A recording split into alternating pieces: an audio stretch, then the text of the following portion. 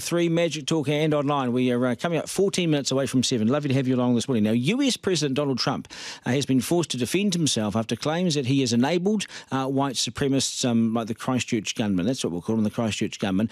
Trump aides say such claims are absurd and are pushing back on these hard. Former Trump campaign advisor Stephen Rogers, who's been on the program before, joins us now. Stephen, it's not like Donald Trump hasn't said things about Muslims and Muslim countries. I mean, you can sort of see why perhaps people might want to point the finger a bit.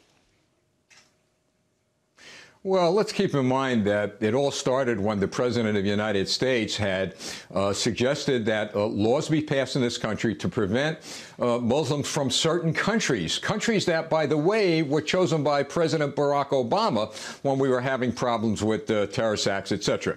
But saying that, the President of the United States is not encouraging white nationalism. He has nothing to do with white nationalism.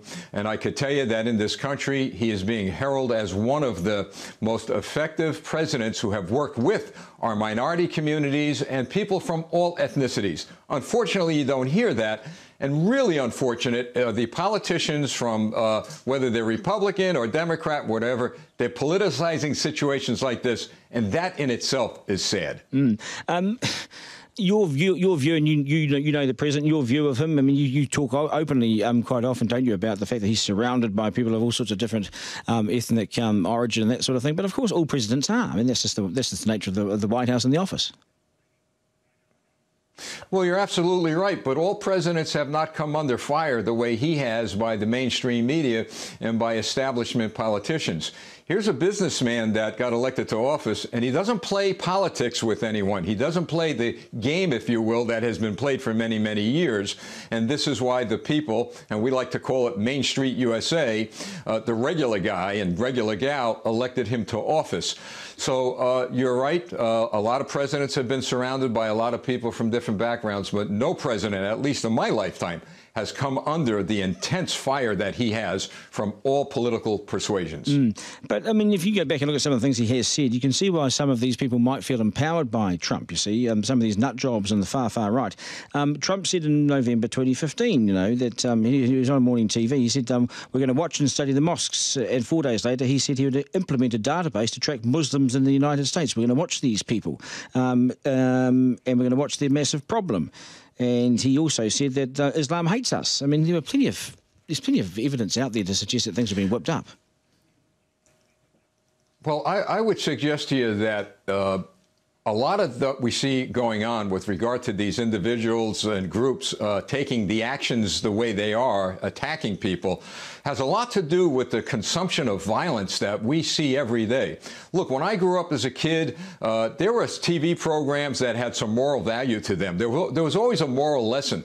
Today, young people, they play video games that are violent. They watch TV, hear radio. I mean, the songs are violent. It's just a consumption of violence.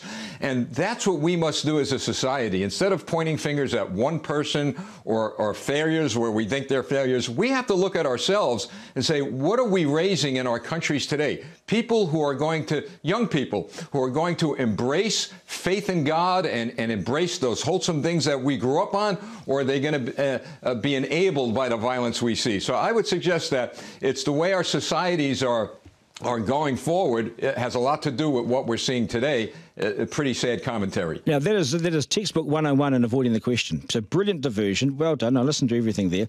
The problem is this. Trump was even some of these rallies. You know, when someone stood up, there was this bloke that stood up at one of his rallies, one of his supporters. We've got a problem in this country. It's called Muslims. And the camera cuts to Trump and he's nodding away furiously. I mean, this is a man that perhaps enabled their deluded thought. Not that he was intending to, but it's happened. Well, I've been to rallies, and I could tell you that there's been no massive violence against anyone at rallies. Yes, there's been one or two people they get out of hand. I have never, ever, ever heard what the president target Muslims or target anyone of a different ethnic background than he is. But what I have heard, and I've seen it myself, where the media has taken a lot of what he said out of context, where they just give sound bites to the people of this country especially. So it has a lot to do with, and I know a lot of people don't like to hear this, but I'll say it, It's called fake news, but I like to call it the false narratives for a political agenda. We don't have the press, the free press in this country like we used to, where the news is reported. It's a lot of opinion and editorializing, and it is damaging, very damaging to this free society. Well, these are some of the things that he actually said. I mean, I have given you direct quotes of some of the things that he said. That's not fake news. I mean, he claimed that, quote, Islam hates us. He also said that the Brits are trying hard to disguise their massive Muslim problem. That's not fake news, Steve. These are things that he has said. Do you deny that? Well, look, no, I don't. I won't deny that. If he has said these things, I have not heard him say these things personally, but I'll take your word for it. Perhaps, you know what, there are times we say things that maybe we could be a little bit more definitive, definitive in the way that we're not talking about everyone. Look, I don't like the idea that Muslims are targeted. I have friends who are Muslim. I do wish, and I've said this all along, that the Muslim leaders would stand up and be a lot louder in regard to some of the things that are going on around the world with regard to Muslims, just like I would like to see a lot of Democrats and Republicans stand up with regard to anti-Semitism that we're facing in this country. We need our leaders to stand up and unite, not divide. That's right. But I can tell you this. Gun control, just very quickly, gun control, yeah. Steve. Is it the answer?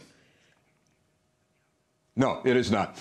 Chicago, here in this country, has the toughest gun control laws, as does Washington, D.C., and they have the highest rate of gun violence. Look, there should be reasonable gun regulations. I think your prime minister is going down the right road. I've read some of the things she wants to do. Good road she's going down. But gun control is not the solution. It's like telling a person that gets in the car drunk and they kill people in that car, well, we're going to get rid of cars. We know gun control is not the solution. What is the solution is education at a young age, and to make sure that people who commit crimes go to prison. The problem in our country is they commit crimes, they serve a short period of time, and the judges let them out to commit crimes again. We appreciate your time on the program. Stephen Rogers, the former Donald Trump campaign advisor, of which there were many. We appreciate your time, Stephen. We'll come back to you again at some future stage. We love having you on the program.